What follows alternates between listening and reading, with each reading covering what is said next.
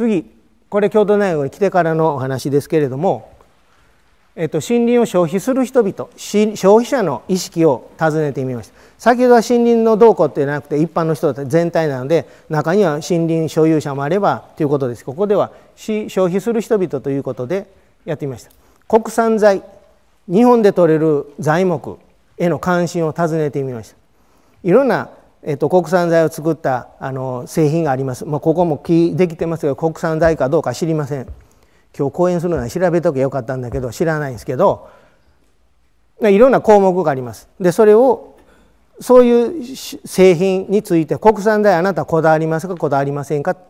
こだわる人青色です。こだわらない人赤色です。で青っぽい人と赤っぽい項目を分けたらこんな並びました。これ並んだのをじっと見るまでもなく、長く使えるものは国産材にこだわる人が多い。消耗品、もうすぐ使い捨ててしまうようなものは国産材にはこだわりませんということになりました。国産材にこだわりは長く使えるもの、耐久消費材ですか。例えば住宅の柱とか内装材、まな板っていうのは困るんだけど、これ直接食べ物に増える。でまな板毎日捨てる人いないですよね。カビが生えたような真っ黒になっても使っている人いると思うんですけれども、長く使うものに関しては国産材、あるいは人間の直接口に入るようなものが触れるものは国産材。割り箸はそれでは口に触れるんだけどすぐ捨てちゃいますよね。燃料、紙製品、鉛筆、消耗品は国産材にこだわりませんということになりました。人々の消費者の国産材に関する関心はこんなことがあるということが分かります。国産材のイメージ、価格が安いとは思っていないようです。だけど見栄えが良い、手触りがいい、環境に優しい、耐久性がある、香りが良いっては思ってられるということです。京都大学には森林科学科だけではなくっていろんなところで森林の材を使った研究をされているところがあります。宇治に、生存研究所、もちろん農学研究科にもそういう材木の強度であるとか性質を調べている先生方いっぱいおられます。そういうところに持っていったら、国産材は本当に香りがいいんでしょうか、あるいは耐久性があるんでしょうかって調べてみますよね。曲がりが強いか、ヤング率とか衝撃に強いかでやってみたら国産材の弱いかもしれません。香りはシタンとかそっちの方がよく似合うかもしれません。だけど人々は国産材の方がいいと思ってる、ここまで言うと信じてるということになります。ここに科学的な結果と人々の思いとのズレがあるわけですよね。これもアンケートで聞いた皆さんの物語を我々は垣間見せていただいたということです。でこう思ってはんねやったら、そういう性質を持った国産材を増やすとか、いや国産材といえどもそうではないんですよって言って外材を使うのを普及しても構わないし、そうではないんだけどももっと皆さんの期待に応えられるような材を作る、あるいは加工方法を考えますということが学問的にも工学的にも商売としても意味があるということは、こういう結果からも言えるんじゃないかと思います。後で思わない人は質問してくださいね。意見してくださればいいですけど。ごめんなさい。これちょっと困ったあれですけれども、お家を建てるとしたら国産材を使った方がいいですかということを聞こうとしました。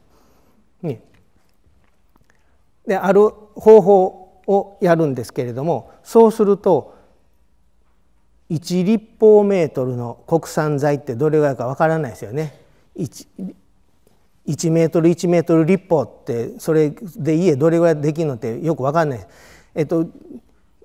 在来工法でやると2,30リュウベイ使わなきゃいけないそうですけど、それを1リュウベイ増やしてやった時に、例えばいくら高くっても買いますかって、単純に言うとそういうことです。複雑に言うともうちょっと複雑なんですけど、単純に言うと同じように見えるうちで1立方メートルだけ国産材を増やしたらなんぼ高くっても買いますかということを尋ねました。そうするとなんと300万円高くっても買いますという。ただし買いたいって言ってる人にアンケートしたんじゃなくって、買いたいとも思ってない、あるいはついこの間建てたばっかりの人にも聞いてるのであまり意味はないんですけれども、思いだけを聞いていますけれども、するってと300万円高くてもいる、これ普通の材から言うとべらぼうに高いです。高級な杉ヒノキだって10万20万程度なんでしょう、一粒米ね。もちろんもっと価値が出ると100万ぐらいするんでしょうけれども、それでも普通のお家に使うような、柱にするようなもの、あるいは内装で使うものを一粒米が300万するわけではないんですが、数字だけを今日はお持ち帰りいただけると思います。でいくつかに分けてあります。例えば森に関心が高い人と関心がない人でアンケートの答えを割って解析をすると、一粒米の値段は関心が高い人は352万ですけど、関心がない人は74万しか価値を認めないってなります。あるいは山間部と河口域に住んでいる人は高い価値を認めるけど、都市部の人はそんだけ認めないっていうようなことがあると。つまりこれは人々の属性ですよね。年齢だったり性別だったり住んでいる場所だったり、今木造に住んでいるか非木造かっていうことで国産材に対する価値観が変わるということになります。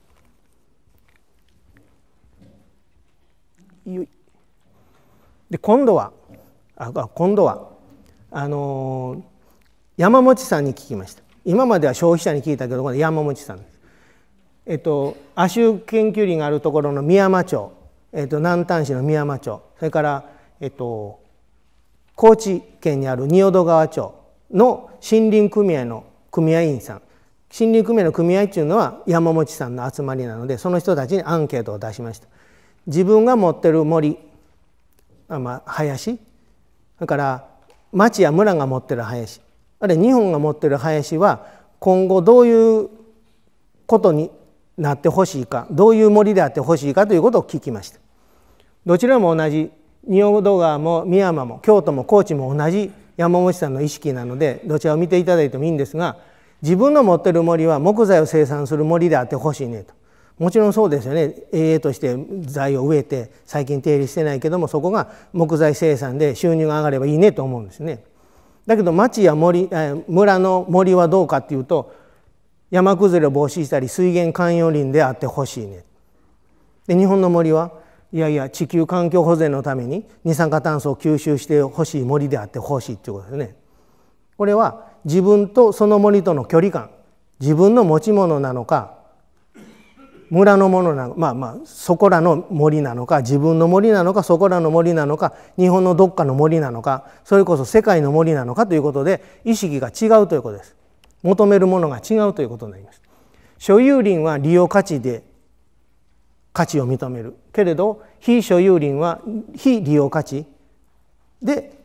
価値を認めるということが見られました。この図でいうとこうぐるっと回ってくるというふうになります。これも人々の森との間の対話の関係でしょうかと思います。亜州研究林の話をしましたが、山口県の徳山に試験地を持っております。でそこは文化庁からふるさと文化財の森として檜皮葺きの檜皮を取る森として指定をされております。でつい先だっても本川さんに檜皮を剥くのをやってもらって、その実演を皆さん見ていただきました。剥いた後は真っ赤になるんですね。どこなんとかの白うさぎ、出雲ね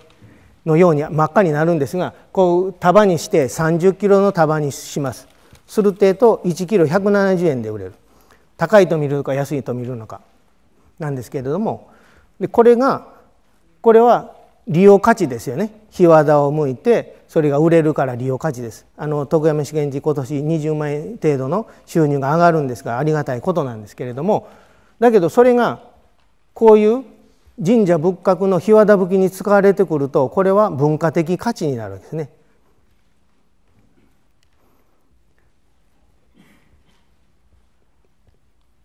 財産であるお金を生む利用される森林から出たものが文化的価値、非利用価値